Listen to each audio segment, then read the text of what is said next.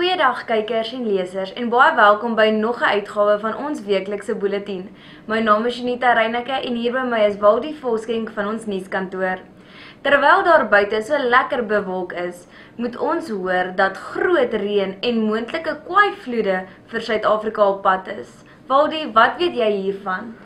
Junita, according to the weather service, heavy rains are on their way. It's been expected for quite a day or two after the hot spell of late. Big rain is coming apparently on today to Wednesday afternoon, Thursday, Friday and Saturday, with rest days on Sunday and Monday, and apparently it's going to resume again on Tuesday next week. Let's hope for no floods, but let's hope for good rain.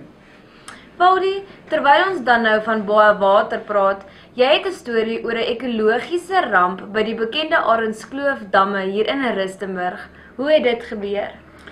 Junita, Arendskloof housing complex is well known for its 3 little dams, quite a pristine area. Also, it's being fed by the Khashwane Mountain Reserve. In terms of fountains, the dams that is, and unfortunately during the course of last week a heavy sewage installation burst in Arend Avenue, saw the leakage of water, sewage water into the Arendskloof inlet, which led to countless of fish dying from pollution, and also the Kashan, the Arendskloof 1 dam being polluted to an alarming level.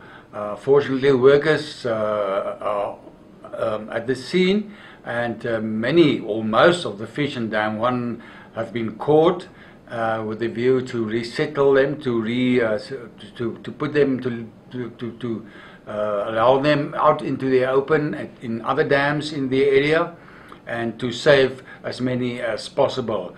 Also, good news is that continued pollution of Dam 2 and Dam 3 has been prevented. We also spoke to Councillor Gado Plessis on his WhatsApp group, his service delivery group, where we were told that apparently the sewage water burst leak will be repaired by Wednesday afternoon, hopefully. En nog steeds by die Kwasane Natuurreservaat se fontein, wat op verskeie plekke en laagwaterbruggies in Rustenburg afloop, wat is die situasie by Rockcliffe Estates in Kukulaan? Junita, we are joking.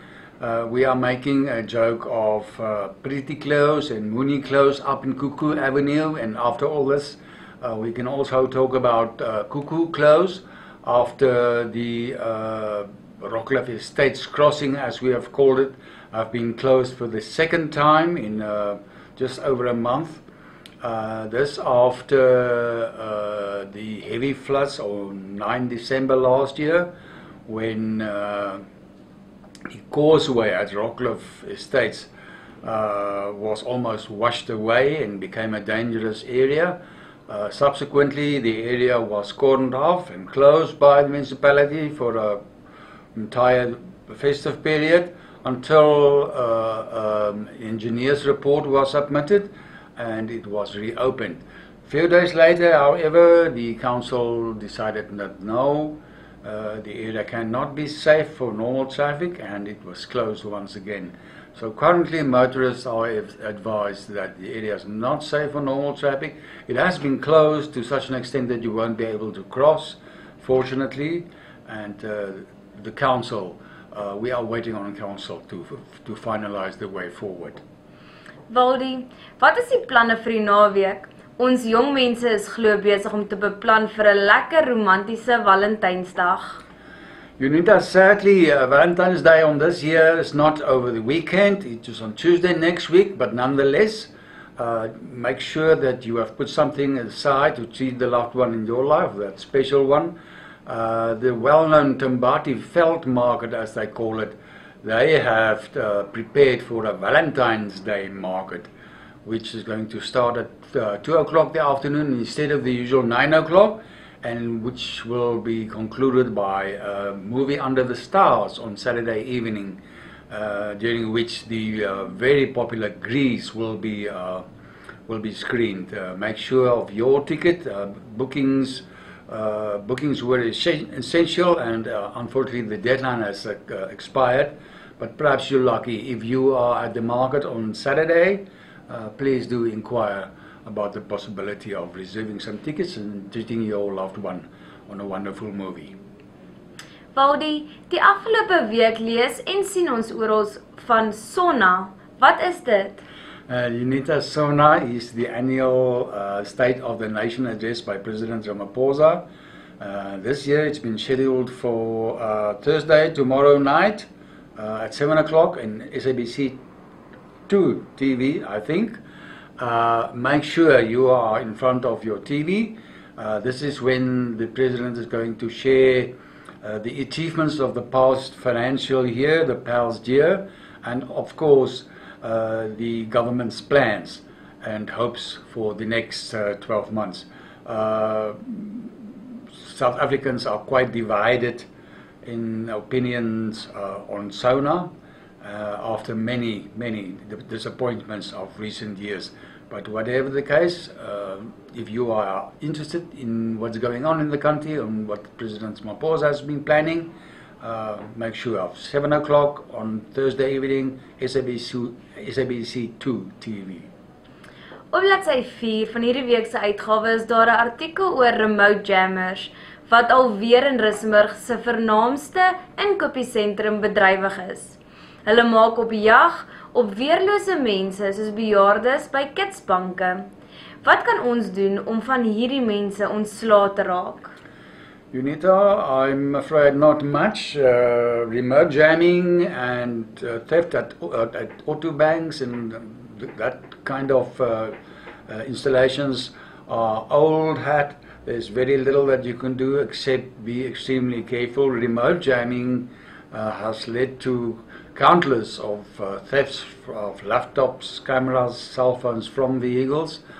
Make sure that you are 100% confident that your vehicle has been locked, especially when you are locking your vehicle with a remote device, and make sure that your four doors are all closed before you go into the shopping center. Also, as a result of increased incidents of theft and crookery and whatever it is at auto ATM banks, rather make use of ATM banks inside large shopping centers than making use than the ones outside, where you are more likely to become a victim of the scammers. Rather go inside, make sure that you are in a safer environment, and then draw your money or do your transactions. Daar is ook goeie nuus dat polisie 'n deurbraak gemaak het deur mense wat onlangs vir transito-rooftog op die R556 naby Brits verantwoordelik was. Hulle het glo ook mense aangekeer wat so onlangs is soos voor verlede week 'n sekuriteitsman in Rustenburg doodgeskiet het. UNITA, the Rustenburg community, Brits also, has been talking about transito thieves, cash in transit robbers who have escaped the Rustenburg area after they have been involved in a cash in transit robbery on the well-known R556. That's the one just this side of Brits. 4 men have been involved in the first incident, and 4 men have been arrested by the police. The police apparently is also confident that they will be able to apprehend the rest of the gang. And in another development, there is, I can certainly put it, joy by the community after the arrest of 3 of the armed gang who has been responsible for the murder of a security guard in Rustenburg some 14 days ago.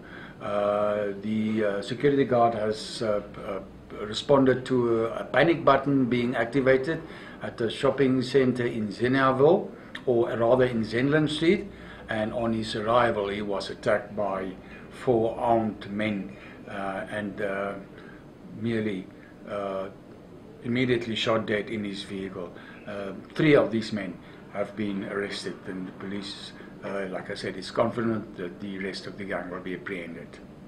Waldie, is daar nog enige nuus waaroor ons dalk kan gesels? Unita, we are well into February again.